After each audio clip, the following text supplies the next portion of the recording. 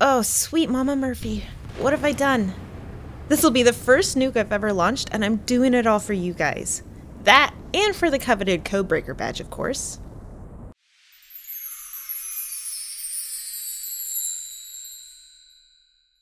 Okay, let's hack right into that Codebreaker Badge. First up, we have the exam.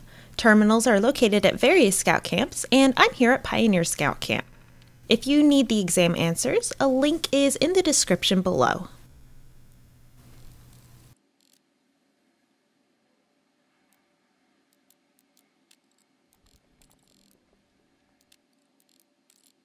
Next, we need to find some terminals to hack, 12 to be exact, and we need to find 3 of each skill level. One thing you can't do is just go to one terminal of each skill level and server hop in order to hack it 3 times. Also, with the personal terminal, if you play with friends, they can lock theirs up at their camp for you, and you can hack it at each varying skill level, and have them just lock it back up again after each successful try, which would make this part able to be done in under 15 minutes. I play solo 90% of the time, so this isn't much of an option for us antisocial soloers out there. With that said, I'm going to show you 12 terminals you can hack, 3 of each varying levels. Let's breeze through these locations quickly, starting with level 0s, no perk cards needed. Landview Lighthouse. We're going inside the house, not the tower, lower level ghouls nearby, really easy to server hop.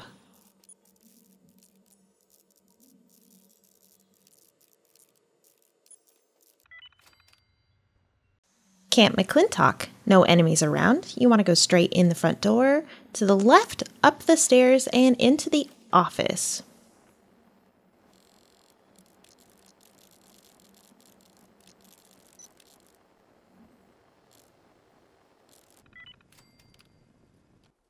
Abby's Bunker. Popular location, oftentimes already unlocked when I get here. It's right outside the front door. Level 1 terminals, we need 1 hacker perk card. All of these places are mostly in the Mire region, starting with Sunday Brothers Cabin. There's random enemies here. The terminal is in the workshop outside. Haven Church. Leveled enemies here, mostly scorched or ghouls. You want to go through the side door and into the office with the blue door.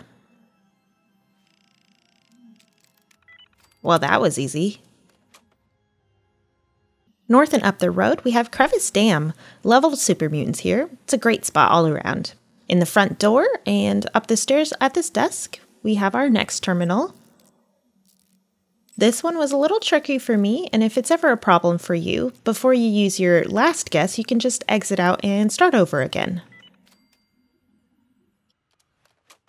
Level 2 terminals. We're going to need 2 perk cards equipped. First up, Sons of Dane compound, in the farmhouse, upstairs and in the bedroom, lots of enemies around. Easy terminal. Appalachian Antiques, right inside the lefternmost door and at the counter. It's normally home to bugs and ghouls and scorched.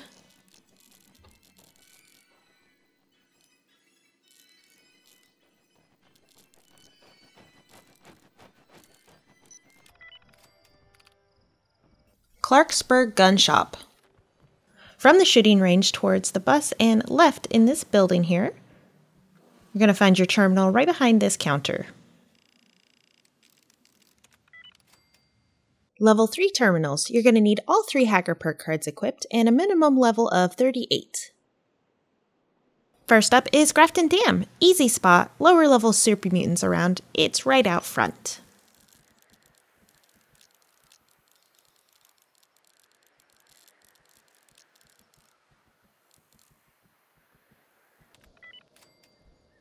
Garin Estate, in the second level, I believe, in the gun range room, and there are a lot of robots around. And finally, Poseidon Energy Plant. This terminal is located right outside the workshop area. Actually, I'm pretty sure each energy plant has a level 3 terminal to override the shutdown. And that leaves us with the daunting task of launching a nuke. This portion might have some end of game spoilers, but if you want to earn that badge, we're going to have to get our hands just a little dirty. There are so many video guides and resources that I followed to help me through this part, so I'm not going to give you the full walkthrough, as that would be a whole other video. Instead, I'll just give you the basic steps needed to finish the task. I've linked the video I found most useful in the description that also gives you the breakdown of how to solve the codes if you didn't want to look up the launch codes of the week online. Thank you ZZ Fuzzy so much for the info, it's been super helpful. In whichever silo you choose, you do need to first have a nuclear launch keycard to actually launch a nuke. The nuclear code fragments you find off of Scorched and Gould officers are the encrypted pieces you need to decrypt the launch code if you want to try and hack the code yourself. Both of these you can find through the quest Hide, Seek, and Destroy given in the Enclave bunker. After you decipher the code and get your keycard, we have to make our way through the launch site, which will start the quest Mission Countdown. This was my first time down here, and I did this as a solo silo run. It took me quite a while as I wasn't familiar with the place. There are a lot of steps involved to this portion, like finding an old biometric ID card, wiping that ID card, getting a biometric scan, and inputting the data onto your new keycard. That, and you have to be moving through the facility while fighting off tons of robots. Once you get to the reactor, you'll have to shut down the reactor, repair the reactor pipes, and restart the reactor, and make your way to the control room after that. Now, when you finally make it to the control room, you need to break down the mainframe, find new cores, or collect the broken ones and repair them, and then replace each core, all while trying not to get pummeled by robots so you can finally head through the huge security door to the launch silo. We're almost there. Alright, last control room. We need to initiate launch prep and defend the section chiefs during launch prep from a bunch of Gutsies, Assaultrons, and other robots. If one happens to get destroyed, you can replace them with the terminals in the side rooms.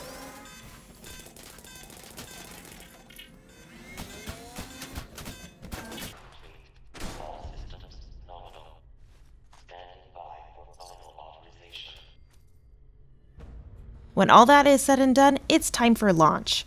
First by inserting the nuclear keycard, then inputting our decrypted code, and finally choosing a spot to nuke. You can call me sentimental, but I chose the area outside Wavy Willards purely because it was the first nuke zone I had ever visited when I started playing post-beta.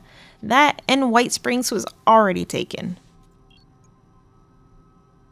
We got it! You know, I don't really think launching nuclear warheads is very Scoutsman-like, but who am I to argue with my scout leaders? Again, for a much more in-depth walkthrough of launching nukes, I recommend ZZ Fuzzy's video. And now that our nukes have been launched, you too should have a shiny new badge. Wear it with pride, my little tadpoles.